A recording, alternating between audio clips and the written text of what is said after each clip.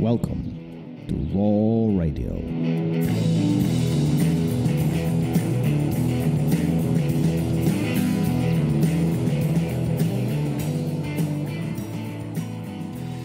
And we are live. Oh, wow. I know. That was a 1970s radio announcer.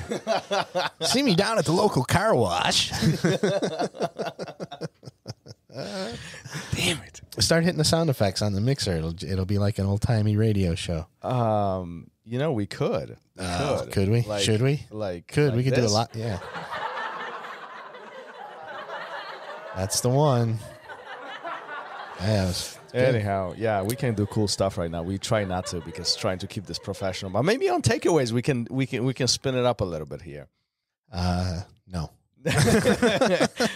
Well, thankfully, I'm in charge of the mixer. Yeah, so there you go. there might be a random things popping up throughout the show. What are we talking about? Well, we just got done with Murilo Bustamante, and he's a legend in the sport of MMA and jiu-jitsu. And we're talking about confidence today.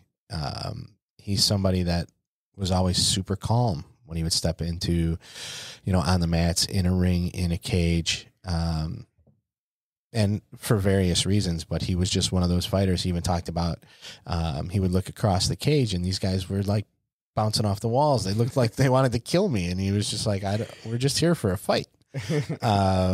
And it, how do you get that to that level of confidence? Don't ask me because I've never been in a cage. I have no desire to get into one. But I'll tell you this: it kind of interesting links into my personal my personal feelings about all of this. And I mentioned that during the actual episode with Murilo. But he was one of the guys that I personally look up to as I was starting in Carson Gracie camp way back in 2000. His name came up very frequently, not only, at the academy, but just in jiu-jitsu community. He was the guy. He was one of the guys who created jiu-jitsu. And today talking to him, it really gives me, I got to say, like the confidence boost. It's so interesting to have this opportunity to talk to these individuals that 2 decades ago I was looking up to. I think on the flip side, what is in a way sad that a lot of people don't know who these guys are. There's a lot of people in today's generation, and I'm not talking about somebody who started jiu-jitsu last week. I'm talking about blue belts, purple belts. You've been on the mat for a year, 2, 5, and somehow name like Bustamante slips between the cracks. And I'm not sure how that happens. Is that, do you think, before we get to the confidence thing, but do you think that maybe that is partially the instructor's responsibility to educate the students about the history of jiu-jitsu? Or do you think this is just a nature of evolution and some of the more recent, let's just call them more recent guys, they more look up to guys, that compete or have a more recent impact on the culture of jiu-jitsu? Well, I think it's generational. I think that our generation, we're going to look up to the people that were, 5-10 years older than us, that were the professionals then, and that happens over every generation. That, the guys now that are, 20, 30 years old are probably looking back at, is Chuck Liddell even too old? Is Randy Couture even too old? Who's that? Right, exactly. Well, they came after you. So it's a generational thing. You'll have your standouts, your legends, the guys that were bigger than life, right? But I think it is a generation. Who is a 20-year-old's favorite musician, actor? It's the people. It's what they grew up with, right? And they pick the legends out of that. Is it an instructor's job to inform? We should just change this to history or something. But is it the instructor's job to inform his students?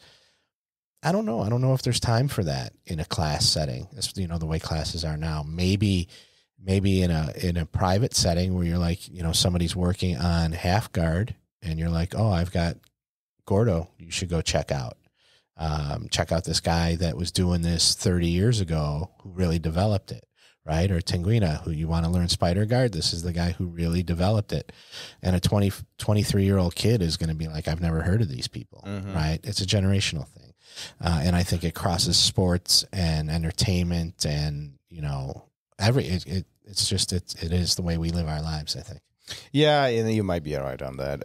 I kind of feel unfortunate. There's a factor of sadness behind this because these guys really impacted what we have today. Without these guys, Gordo, Gurgel, Bustamante, Mario Sperry, without these guys, we would not be where we are today, not zero. It would be different. I'm not saying it would be worse, but it would be definitely different. They shaped the sport and the art of jiu-jitsu to what it is today. Yeah, right? For sure. And I think that people, as they get older, so that 23-year-old that we're talking about, when he's 33. You just pissed off a bunch of 23-year-olds. No, I didn't. When he's 23, he's thinking about certain people, like I said, generational, who he grew up with. When he's 33, he'll probably look back a little bit further than that, right? Hopefully. Because his idols will now be reflecting on their idols and so on and so forth. And you start going backwards. I used to be a huge film fan. I watched every movie that came out. Really? I didn't know that. Absolutely. Wait a minute. Everything. Wait a minute. Really? Yes. Like every film. Let me finish my thoughts. Yes, every film. And but I would watch every genre, and I would go back. I would have friends that were like, why would I want to watch that? It's black and white. I'm like, what are you talking about? Who cares? It's a great story. It's great filmmaking. It's great for its time. And I think that, you could say the same about jiu-jitsu. Somebody might watch a match from, we're totally not talking about confidence. How many minutes are we in? No, listen, only 7 minutes. And a lot of it is, this is all pre-framing to the important topic. By the way, I love your confidence about the movies. Okay, so here we go. That's the worst segue I've ever heard. However, so I lost everything. I just lost it all. But you go back and you start appreciating the things that came before you. So what I was saying about that person who's 23 now, when he's 33, he will appreciate those who came before his idols. If you watch a match from 1987 and you're a 20-year-old kid, you're going to be like, that looks really boring, or it's so simple. There's nothing going on. The technique, I could beat that guy, right? But guess what? Somebody who's just being born last week is going to look back at the guys that you're watching now, and they're going to say the same thing. But as you get older, you start developing an appreciation for those things that came before you. You bring a good point. I mean, it definitely, there's a generation factor behind this, and some of it, we can bridge this into this confidence thing that we were talking about too. Murilo, it's really built based on the experience that you have, right? I mean, there's even, his claim, his thought on all of this was that he was confident once he stepped on the mat. But big factor for him was that he was very unconfident child. Yeah. Right? Everything has changed once this pivot point in jiu-jitsu came in, right? What's your view on the confidence? I think it's is it a habit or is it a mindset? Well, it's definitely a mindset, but how do you develop it? I see kids here on the mat that walk in on their first day of a kids class, and they jump right in and they get physical right away, and they're having a good time. And then there's another kid that same age who won't even get on the mat, who sits on his parents' lap and cries. But why? Why one is less confident than, why one is more confident than the other? I don't know. I don't know if it's a nature or nurture thing. Like I said, I don't know if you're born with it or not. But I do know that kid who's not very confident can over time overcome that and become a confident kid. I've seen it happen. I've seen the kid who it took 3 classes for them even to come on the mat and sit down with the other students before class. And that kid is now one of the best kids in the class, and he's a leader. and he can help everyone, and he takes initiative in the class to be a leader. Is that something that he learned over time? Is it something that develops differently for different people? I don't know, but I do think that it is something that when you're exposed to things enough and you put in some time and some effort, you do become more confident about that particular thing. So you might have somebody who can go into a cage with the confidence that they're going to beat whoever is put in front of them, but they can't get up on a stage and deliver a talk to 30 people. Oh, I know. You know? I can talk about that part.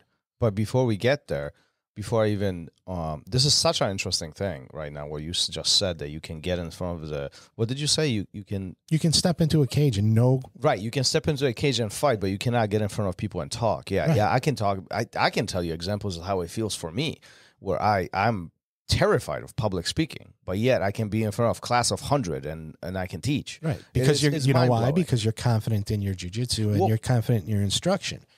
Now, if you had to get up in front of all those people and not know what's going to happen, would it be different? Well, I don't know. I've never been in that position because I don't get on the stage. So, but I think this whole topic you talked about kids, it's so interesting because similar things unfold with adults. I mean, we have tons of examples here with adults who come into classes and their behavior is very it's very what I'm missing the word insecure. Okay, it's very insecure, right? But after a month or 2 or 3, there's the behavior change. They gain the confidence. They are more sure of what they can and cannot do. They know the limitations and so on. So this is not only kids driven or child driven.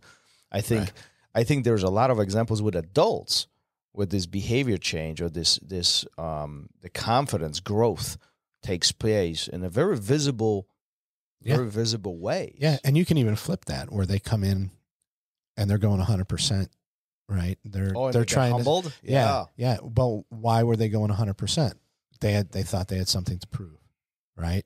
If you get somebody, that's not confidence, is there? Well, no, I think that's an insecurity. Right. I've got to go in there and prove to them that I'm a badass for being 40, or I've got to go in there and show them that I wrestled, in high school or whatever, or that going to LA Fitness every night or CrossFit or whatever is going to prove to them how tough I am. Are you speaking about particular people right now? There's a whole gambit. I've seen a lot of people come through here. But also what's interesting, what you just mentioned here, the confidence does not necessarily have to come with a visible action. Often confidence comes with silence. Yeah, right. It can. Like I know what I'm capable of, and I will not take any action based on this event because we don't want to go there. This means trouble. Yeah, Roy Dean talked about the quiet confidence. Mm-hmm. Other people have talked about it as well, where you're self-assured and you have nothing. You have nothing to prove. Mm-hmm. And where does that come from? That comes from confidence. I know who I am. I know where I am.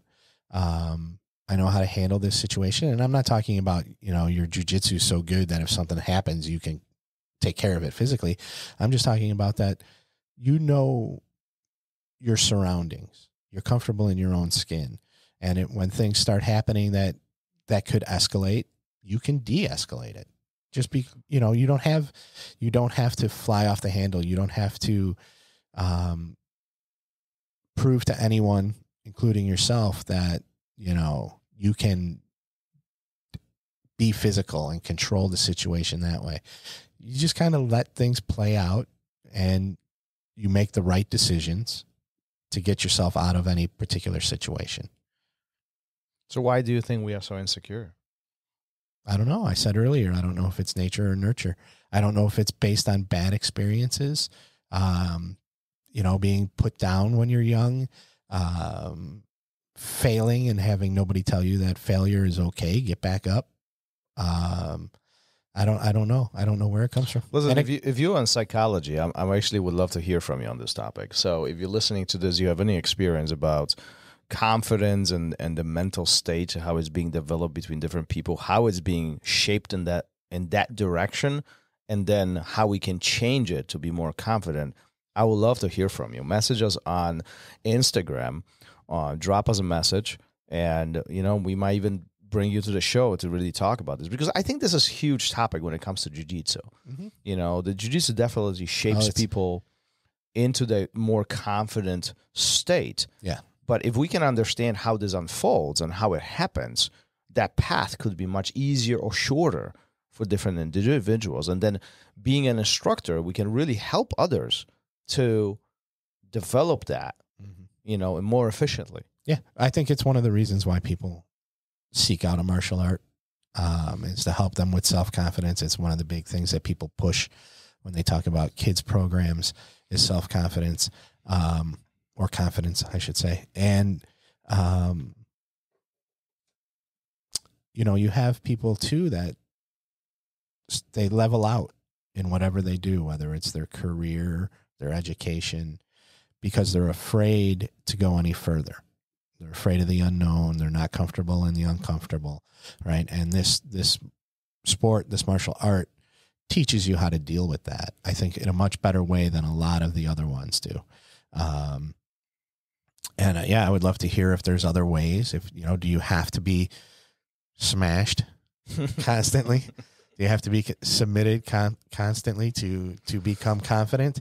Or are there just like little daily things that you can work on, that can help somebody who is really afraid of life, afraid of trying new things, afraid of anything, really stepping out of their bubble, their comfort zone. Yeah.